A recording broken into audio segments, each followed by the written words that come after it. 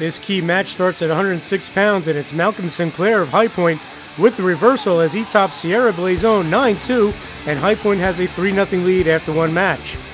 In a good one at 113 pounds in overtime, Chase Babbis at High Point works hard to get the escape against Garrett Gurnt, and he holds on for a big 2-1 victory, and the Wildcats are up 6-0 here at Sparta. We move to 120 pounds, and we are tied at 4 in the third period, but that changes here. Watch Trey Osborne of High Point pick up the 2 back points en route to a 6-4 decision over Grant Gurnt, and High Point is off to a 9-0 lead. At 126 pounds, freshman Shane Kobus of High Point builds a 5-0 lead before he pins Andrew Legge at 114, and after 4 bouts, High Point has a 15-0 lead over the Spartans. High Point continues its winning ways at 132. Watch Dom Gallo turn Sean Finnegan to his back for the full at 140, and High Point is rolling with a 21-0 lead. Second period action at 138 pounds, and it's Eric Wingle of High Point with the takedown here as he would go on to decision Sean McHugh 5-1, and it's all High Point early on, 24-0. In a highly anticipated match at 145 pounds, watch Jared Kobus of High Point with the third period reversal as he tops Ian Burke 6-4, and it's 27-0 High Point. Wow. I was coming in here knowing I was going to probably have him unless they bumped him away, but he's a big kid, tough kid, hard to wrestle.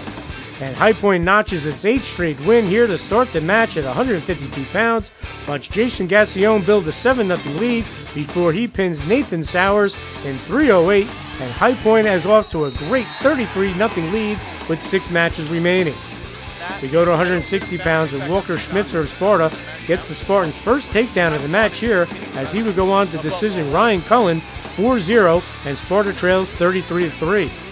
At 170 pounds, it's Al Falco of Sparta finally getting Brett Tiger to his back for the first period pin in 53 seconds. It keeps Sparta's hopes alive as it cuts High Point's lead to 33-9 with 4 matches left. Sparta needs bonus points at 182 pounds, and the Spartans get it here. Watch Connor Laurie power Kurt Rosner to his back for the fall in 102, and Sparta's still alive but trails 33-15.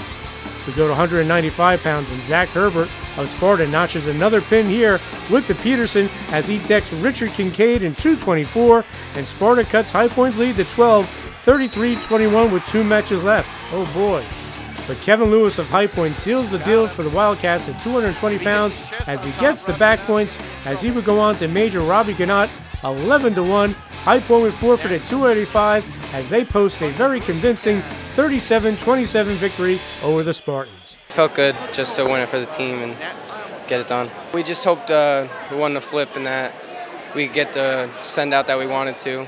I mean, we wanted to match up with the heavyweight that I got, so it worked out pretty well. We were all working hard in the room this week. We really wanted to get this win under our belt. We knew it was going to be a close, tough match, but we got it rolling since the beginning, and that just won it for us pretty much. It was a good win, bouncing back from earlier in this week when we had a tough tie with Jefferson. We won it out in criteria, so it was good to get the guys rolling again, and everybody just did their part, and we were out to come out on top. A little bit more room than the last match. It's a big win. We work hard, and we paid off. Sparta's got a real nice club, and you know, for our kids to come away with a victory was nice. They you know, started early, and you know, we performed pretty much all the way through the lineup. You know, we've got some places we have to get a little bit better, but you know, kids have been working and they want to do it. So yeah, just kind of fun to be working through this with them.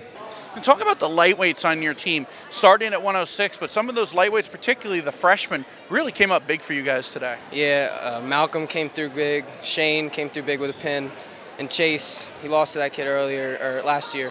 He came through big with that win. It was exciting. We've always been big on getting the ball rolling, so we had the little guys out first, so we told them, got them pumped up, and got them out there, and they did what they did. Won some close matches, and that's what won the match for us. I mean, if it went another way, it could have been a different match, so they did a real good job. And talking about what does this do for you guys with your confidence and everything after this nice win for you?